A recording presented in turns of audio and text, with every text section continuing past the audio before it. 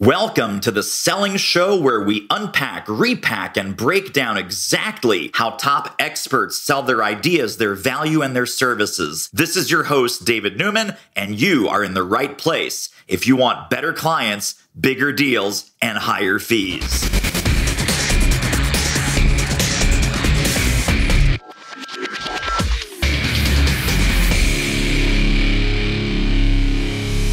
You know how sometimes you just want someone who's like really smart, really experienced, and has a lot of expertise? What do we call these people? It's hang on, Maven. That's what it is.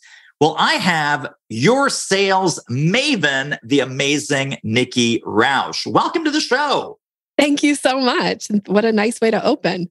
Tell us about your Mavenhood. Give us the Nikki Rausch story and what were some interesting pit stops along the way that brought you to the work that you're doing today? Well, I'm a sales coach and trainer, and I started my corporate career as a professional sales rep in the technology space. And while doing that, I was very interested in personal and professional development, started studying Neurolinguistic Programming, and found that I could bring that training, what I was learning, my NLP training, I could bring it into my sales conversations and demonstrations and all the travel that I was doing and the interaction with clients, and just found that it really upped my communication skills. So when I started Sales Maven back in 2013, it was the idea of combining what I knew really worked well with my sales experience and my NLP experience. And this is what I teach people now. And I specialize in the conversation of closing the deal.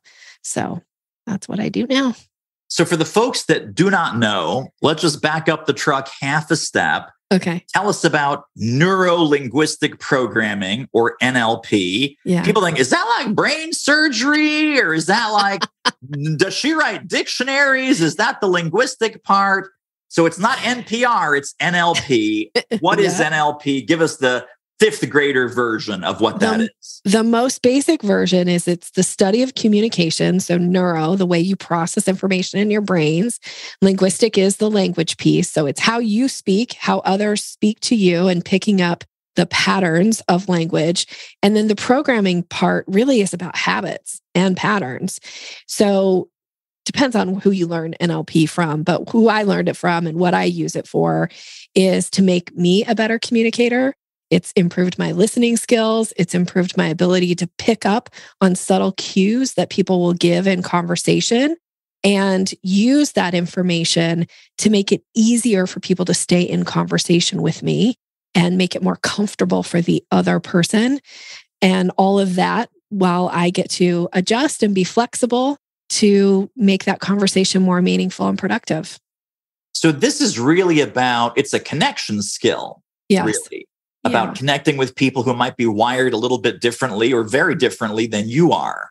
Yeah. You know, the thing about it is like when you meet people who are very similar to you, it's easy to be in conversation with those people, right? Because we like people who are like us. Yeah. And the other thing is when you meet somebody who's like you think people who are like you are smart.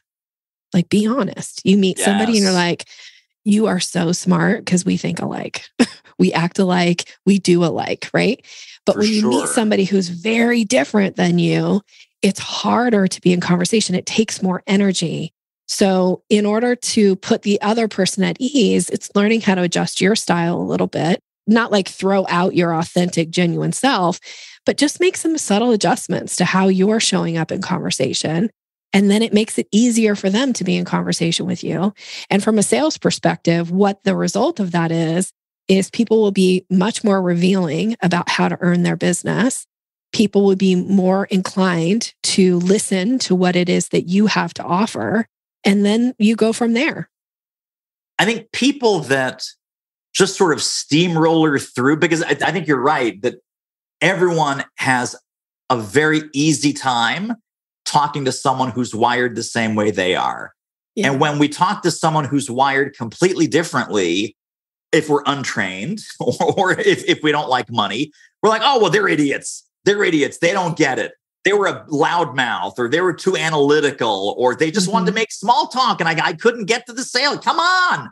And so small talk people love small talk people.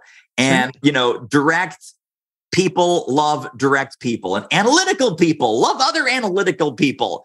But it's like, what if you're trying to connect with all of your buyers, not just that little teeny tiny segment that thinks like you, talks like you, acts like you?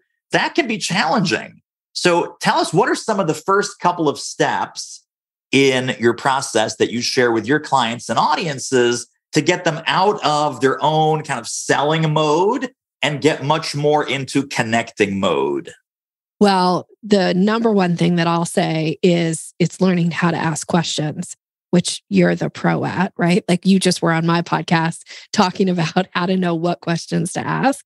So it's learning how to ask questions, and then it's adjusting some parts of your style. And the easiest one to adjust in your style is your rate of speech. And people often don't think about this, but if you're a really, really fast talker and you're talking to somebody who talks really slowly, it can feel uncomfortable for both parties to be in that conversation. So if you're willing to either slow down a little bit, if you're talking to somebody who speaks a little slower than you, or speed up a little bit if you're talking to somebody who's a really fast talker, it'll be easier for them to stay in conversation. And when you make adjustments to the other person, what happens really naturally in conversation is the other person will start to adjust to you a little bit as well.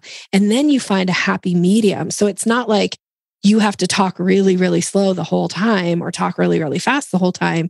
You make a little bit of an adjustment, they'll start to adjust to you as well. In NLP terms, that's known as pacing and leading.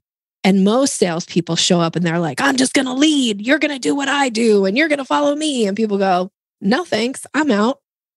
So it's really about, certainly it's about questions, but it's also about how. It's about how we sell, not just the words. And this is, I think you and I may have a similar aversion to sales scripting. Yes. Sales scripting that just literally say these words. Yes. Because someone that has one personality style can say or ask those same words. Someone with a vastly different personality style can say or ask the same exact words, and one connects masterfully with that prospect, and one totally misses the mark, and they're out in the wilderness, and the prospect is like, wow, this person's a jerk. It's like, wait a minute, the script didn't work. It's like, well, there's no script that works, and there's no script that doesn't work. It's, are you connecting? Because connection always works. That's right. And it almost makes the words that you say much less important. So people are freaking out going, oh my God, Nikki, what do I say? And what do I say if this? And what do I say if that? If you're already connecting on a much deeper level earlier in the conversation, you could say all kinds of crazy nonsense and the sale will still move forward. Am I correct? Yeah. And I talk about that, the foundation of everything I teach is built on rapport. And I think of everybody I come into contact with, I have a rapport bank account. And I'm either making deposits or when I'm making a misstep, it's a withdrawal. And the thing about it is the more deposits you make, you build up a balance. And when you have a balance with somebody, a rapport balance, they will give you more grace. But if you don't have a rapport balance, if you're just making withdrawal, they'll go away. They'll want you to go away. They will not give you their hard-earned cash, right? So it's really important that it isn't, yes, words matter. They do, especially when you're communicating via email or DMs, things like that, then words are really critical. And if you have a balance built up, people will give you grace. They don't expect you to say it perfectly or do it perfectly. And then there's this idea of voice quality. And voice quality is that old saying, it's not what he said, it's how he said it. Yes. It's the how that also really plays a big factor in how that conversation goes. Because just like you said with scripts, you can give two people the same scripts and one person can say it with certain inflection in their voice that lands softly to the other person, whereas somebody else will say it with a different inflection and they'll be like, why are you so bossy? Or why are you so aggressive? It's voice quality that also determines how things land. And that's the difference between having a deep, meaningful conversation, same words, versus an interrogation. It's like, stop grilling me. Stop yelling at me. We interrupt this interview with an important announcement. If you're committed to better clients, bigger deals, and higher fees, get over to doitselling.com right now and grab a copy of my new book. That's the deal, kids. Grab a copy of the new book and then get all the bonuses, companion tools, trainings, and downloads at doitselling.com. Buy the book, get the bonuses. Buy the book, get the bonuses. Buy the book, get the bonuses. That's how it works. I'll see you over there. So just to prove your point, which is absolutely spot on, years ago, we had a sales team and we would do call reviews. So you'd kind of break down, hey, here's what you did well, here's what you did not so well. Early on, I was a little bit too granular and I was like line by line. Well, because I'm listening. You missed this opening. You should have said this. You dropped this ball. This should have been probed and investigated some more. One poor sales rep that I had working for me, this was like a 35-minute call. It was 31 bullets of call feedback. The interesting thing, Nikki, that person still bought. Even though my salesperson made 31 mistakes in my estimation. And it's like, well, the person bought. Why? Because they were great at connecting. They were great at the rapport piece. So the tactical, by the way, I'm not saying you should make 31 tactical mistakes in a 35-minute sales conversation, but I am saying people buy because of the connection. They don't buy because of the words that you said or didn't say or any of this stuff. They buy because of the certainty and the belief that you can help them get to a certain outcome or solve a certain problem. That salesperson was really great at the connection and the rapport and kept that going throughout the call. So the person felt heard, the person felt validated, the person felt respected. And I probably shouldn't have sent that 31-point email, but now you live, you learn. So That's such a great example. Yeah, I know, right? Because it's like, hey, people think that we lose the sale on the tactical level and we really lose the sale or win the sale on the human level. Right? Yeah, it's nobody wants to be treated like a wallet walking around, right? If you treat people like they're just a wallet, they feel that from you. It comes across and they will go other places because like we know, it's really easy to find somebody else that does whatever it is that you need done. Yes, totally. Well, tell us a little bit about the Sales Maven empire. What are the different revenue streams? What are the different services that you share with your clients and audiences? What are the kind of good, better, best, small, medium, large, whatever it might be? So I have a group coaching program. It's known as the Sales Maven Society. And that really is my opportunity where people get access to training content with me. They get access to live calls with me in a group setting.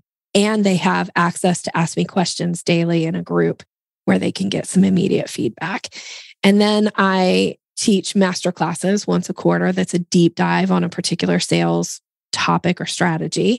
I actually have 5 of them, but I usually only teach 4 a year. So they repeat once a year. And then I have my private coaching clients, the people who are wanting I just want Nikki in my back pocket. I want to be able to ask her a question and get an immediate answer and coach to where we're, working together to do some business development, grow their, scale their business. So fantastic. Clients. I also want to ask you about your podcast because you have a fantastic podcast that people need to know about and need to listen to. But there's kind of 2 tracks to the Sales Maven podcast, as I understand it. You have your regular episodes, and then you have the series that I was privileged enough to be on called Mastering Excellence. Tell us about your genesis as a podcast host and what a regular episode, quote unquote, because they're all special, but regular episode of the Sales Maven podcast is about, and then how you came up with and how you continue to roll out this amazing kind of subset of special episodes called Mastering Excellence. Well, the podcast came about honestly because I was getting so many new clients. And when I would ask them, like, how do we get connected? They would say, oh, I binge you on podcasts. And I thought, well, how can you binge me on a podcast? I don't have a podcast. That was really the catalyst for launching my own podcast. I thought, well, if people are actually going into Apple or wherever and searching for my name and listening to podcasts, there must be an audience out there for it. So I launched the Sales Maven podcast in 2020 with the idea that I would do solo teaching episodes. I would do on-air coaching calls with my existing clients, and I would do sales success stories with clients who want to come on and talk about their success that they've experienced. And then, like everything, I like to continue to expand, and I'm somebody who likes new and different. So in 2022, I launched the Mastering Excellence series. Now, this comes from my background in neurolinguistic programming, where there's a presupposition that's known as there is a structure to excellence. And I was so fortunate that I got to meet all these really amazing experts and who really have been able to do certain things in their life that most of us look at and go, how do you do that? How do you know to do that? And during my studies in NLP, I did 2 Mastering Excellence projects, and we had a set list of questions. And it was a team experience where you'd go out, each of you on the team would interview people about a very specific topic. And then we would come back together as a team and we would look for the similarities. And when you interviewing people all around the same topic, what you find is that there really is a structure to how these people excel in a particular area of their life or business. So I decided that I wanted to bring that to the podcast. I wanted to ask those set list of questions and see if we could get some structure to how people really excel in certain areas of their life or their business.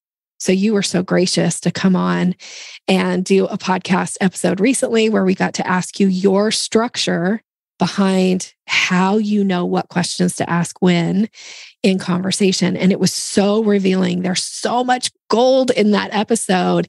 And for me, it's a way to provide my audience with an exceptional amount of value from somebody who they've probably never heard you talk about something like that in that way.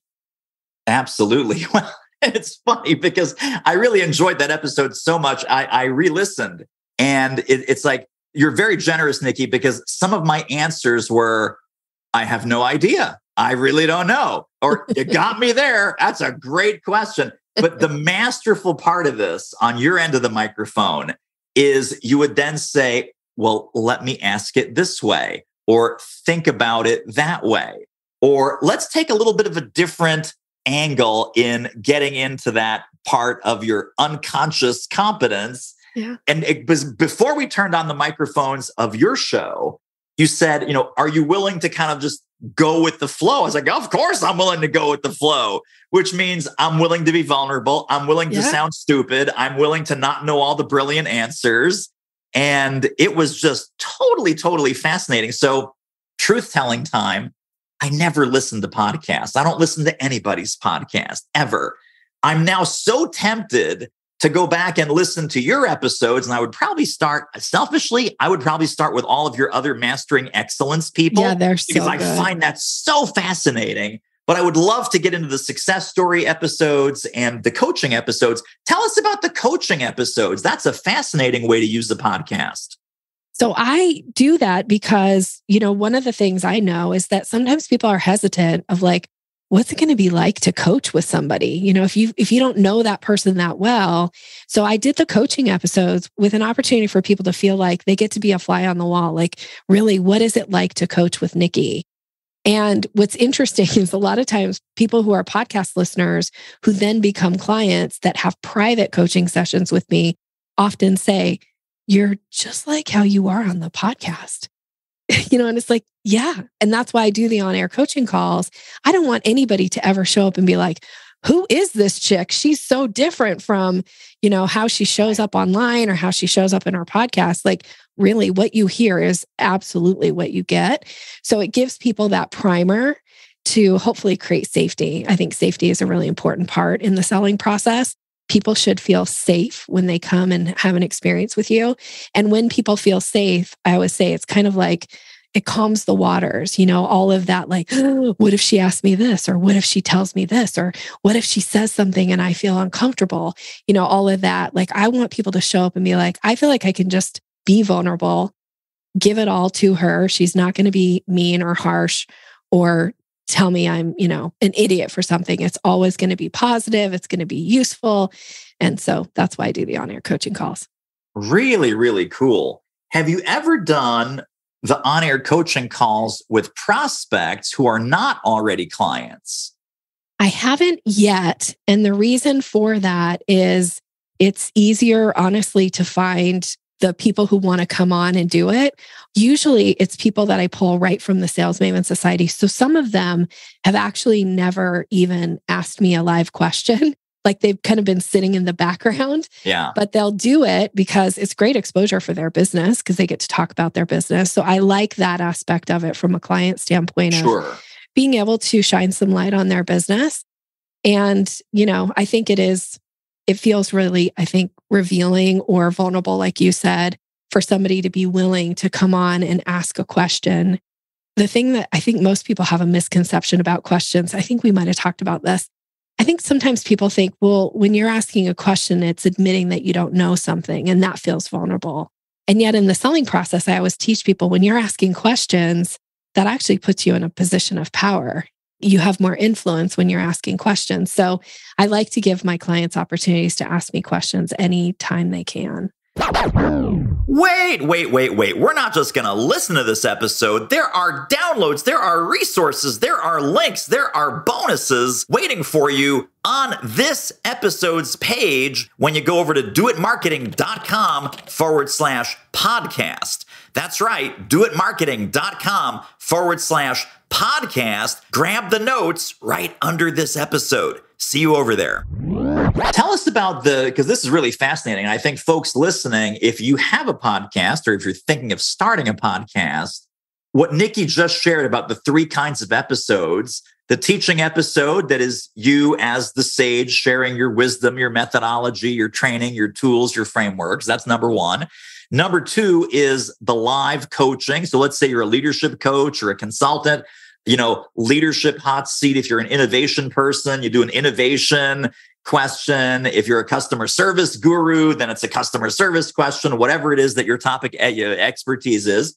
And then, of course, the client success stories, which is like, hey, give us the before, give us the after. What was the win? What was the breakthrough? How did you come to it? How did I help you? What questions did you ask? What changes did you make, etc. But if you're not doing the client questions, like kind of like the hot seat coaching, I think you're missing out on a lot. So how do you know, because you're in a long-term relationship with these folks, some questions they're like, oh, I don't want to do that one on the episode. That one's too private, or that one's too esoteric, or that one's too specific to my situation. How do you vet which kind of question or which specific client you'd want to have on an on-air coaching call? I'm imagining they give their permission to put this on the podcast, et cetera. But how do you select what would make a great episode question? So we throw it out to the audience, to the community, to the Sales Maven Society, and we ask, would anybody be interested in doing either an on-air or a success story? So we let them pick. Yeah. And then we ask them to share what question they would like to be asked or coached on for the on-air coaching calls. Now, one of the things that I will say, and maybe this is just me, David, and I'm totally fine if you're like, don't do this, if you tell your audience not to do this, but I have found that at first we were pretty selective about like, oh, we really want an episode around this or around that. But I have found that just by letting people come on and ask whatever question they have, even if it seems like I have done something around that before, the one thing about podcasts is not everybody listens to every episode. So yes, I may have coached around a similar type question before, but there's some different context to it. So my answer might be slightly different, or they just never heard that other episode. And I also know with sales coaching, I don't know if you would agree, but I think there's some time release learning to sales coaching. I think sometimes people have to hear things a certain number of times before it really kind of starts to sink in. And also, sometimes they'll hear something and they won't think it applies to them. But then when they hear it again, they go, oh, I just had that situation yesterday. I needed to hear this right now. So I look at it as it's a service that I offer to my clients.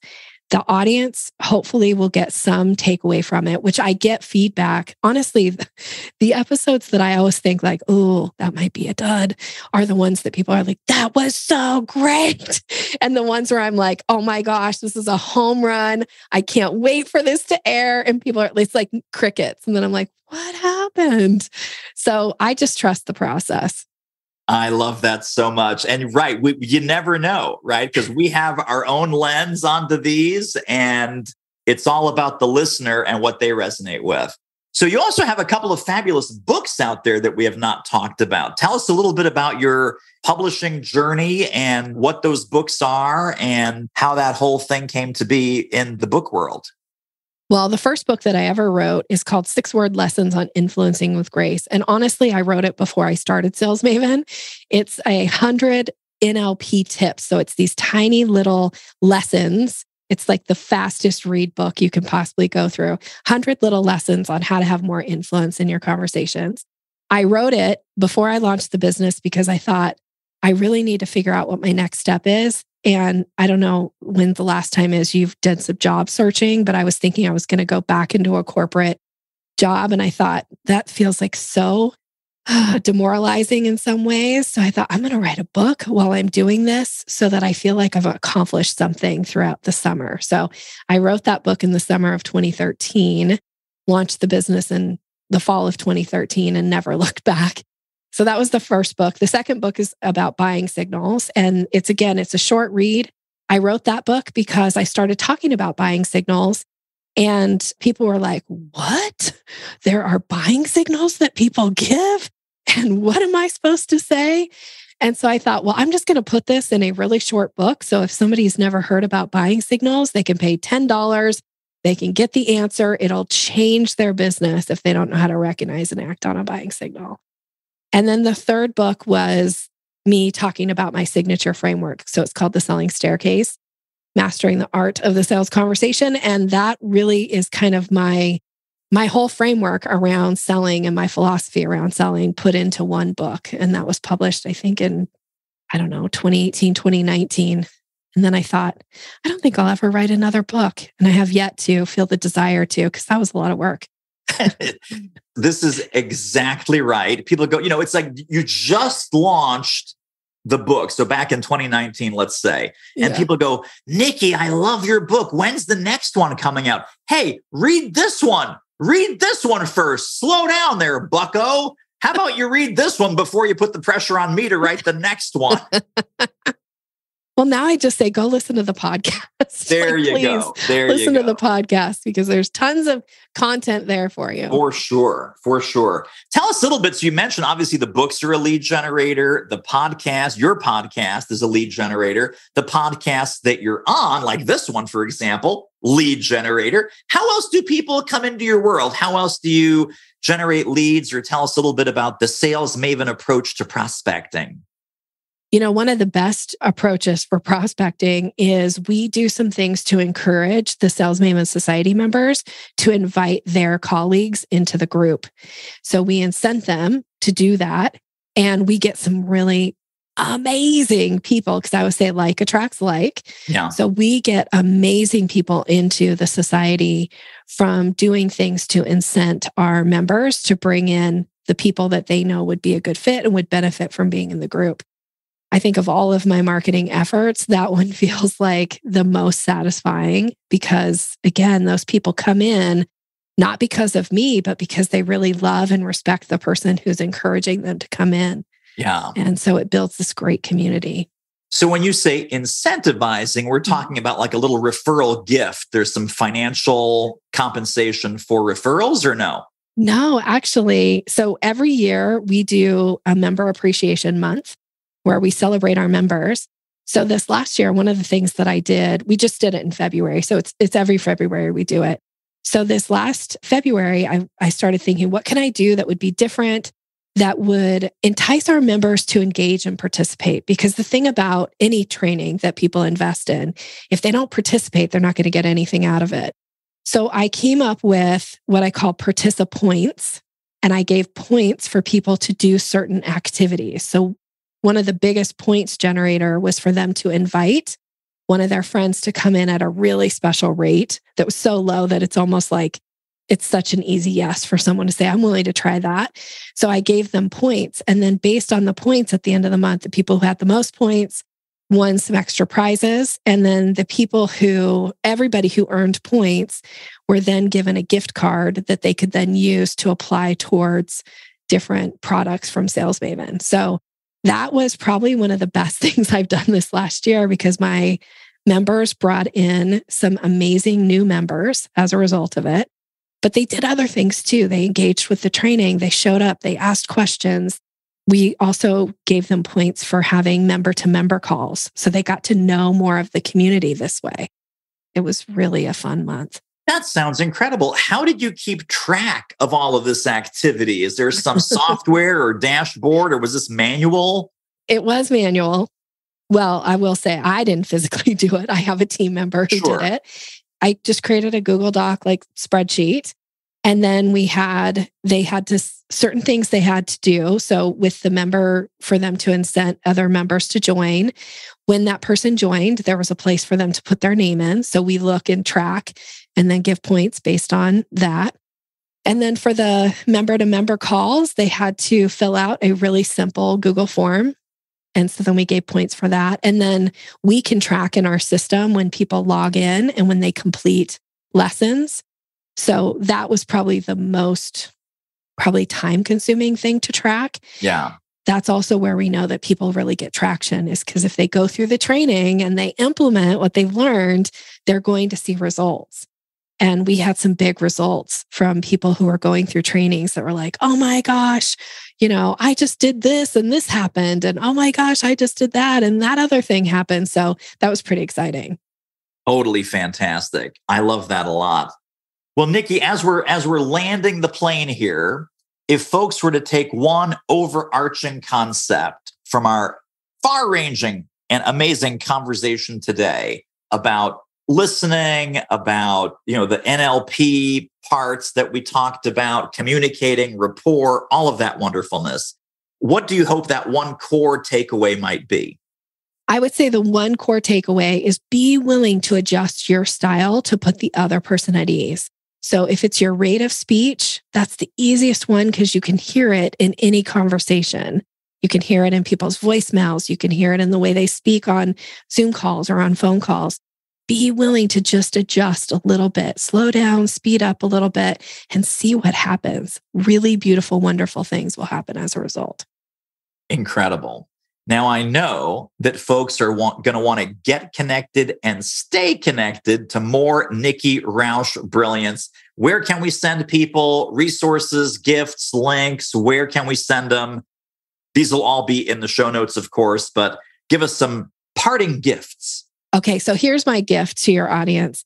I have a training that breaks down the 5 steps of the selling staircase. So how to have a successful sales conversation. It's called Mastering the Sales Conversation. You can get access to that really simple, easy, quick training by going to yoursalesmaven.com/selling show. So this is for your audience. So go grab that, and then we'll be connected. If you want to connect with me on LinkedIn, I hang out there. I hang out on Instagram. You can find me under Nikki Rausch or Sales Maven. Both will work. That's it. Awesome. So good. Well, my friend, I appreciate you so much. For the folks listening, you absolutely want to connect with Nikki on all of those channels. Those hot links, one click away, are directly under this episode at thesellingshow.com. Nikki Rausch, you're a rock star. I appreciate you. Thank you, thank you, thank you for a total home run episode. You're the best. Thank you. And that wraps up another episode of The Selling Show. Hey, tell you what, if you like us, rate us and review us on Apple Podcasts, subscribe, tell a friend, go grab the notes and downloads and extras at thesellingshow.com. See you next time.